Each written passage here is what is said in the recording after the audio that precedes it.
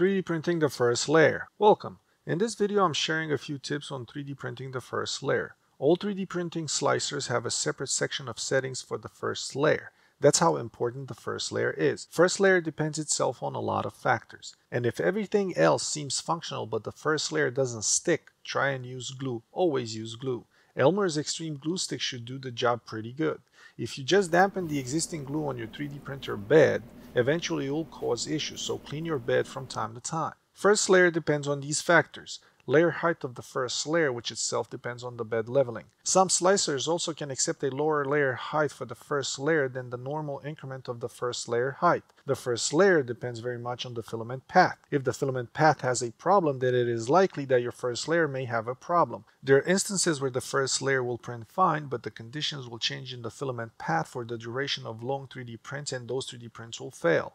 The first layer is dependent on the extruder and the power of the VREF of the extruder stepper motor, also known as the E-axis. Single gear stock extruders have weak tension springs. Get a 3D printer bed spring to increase the tension strength and make sure you have the same proper extrusion for the entire duration of the 3D print. One big gotcha of the successful first layer can be found after the new spool of filament is installed. Once you install the new spool, there is a portion of loose filament until it gets used, and then the heft and the entire spool is added to the already existing tension. Therefore, you may have a successful first layer, but after a few turns of the spool, the tension increases for two reasons. One, some spools are not well wound and require more force to pull the filament from underneath its own loops. And two, the extruder must now turn the spool weight as well as pushing the filament down the filament path. When this happens, you'll have under extrusion in the subsequent layers and maybe a failed 3D print. To test for the extruder's strength, try to hold the filament with your index and thumb. If you can stop it from moving, then the extruder may be too weak. The first layer is dependent on the surface of the bed and the material of the bed. Most 3D printer beds may have glass, and in certain conditions the filament may not stick properly. Use glue, painter masking blue tape, hairspray, or anything else that may help with adhesion. Make sure that the distance in between the nozzle and the bed is about 0.2 millimeters or one sheet of paper thick. You need to have a bit of drag on the paper as you level the bed and drag the paper underneath the nozzle. If you have a huge bed surface, you'll quickly notice that the first layer will not stick properly in certain areas of the bed, because large beds bow down or sag or warp. The first layer depends on the bed temperature as well as the speed of the first layer. Some slicers use as default 20 millimeters per second for the first layer.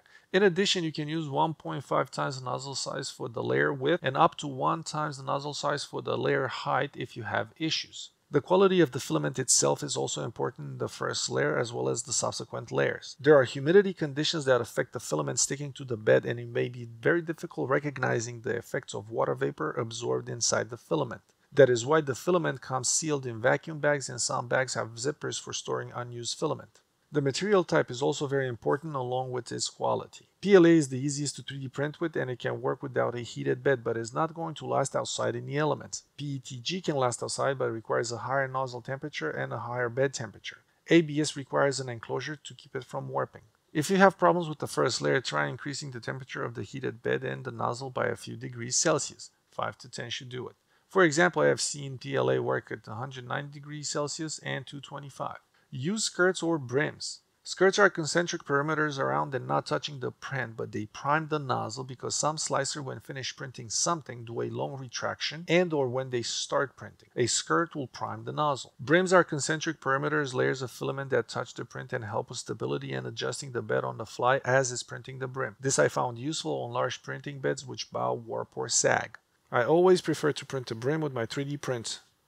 A raft is a flat surface that helps with adhesion and stabilizing the print on the bed, but is hard to remove from the 3D print just as supports are. The first layer depends on retraction. If your nozzle does not retract on traveling on the first layer, it may leave strings of filament which can compromise portions of the first layer, which may get tangled or picked up by the nozzle, eventually ruining your print or portions or parts of your print. You can try extreme settings for troublesome first layers of filaments, up to 2 times the nozzle size for width and up to 1 times the nozzle size for the layer height. A good first layer does not have lines of bare bed in between lines of filament, but also you must see some lines in the first layer but not bare bed. If the first layer seems continuous without any joints, then you may have over extrusion. If you're using Cura, try increasing the flow if you see first layer problems. Try a quick test with 200% flow, then drop it to 150% and then dial it in until you get it right. Thanks for watching.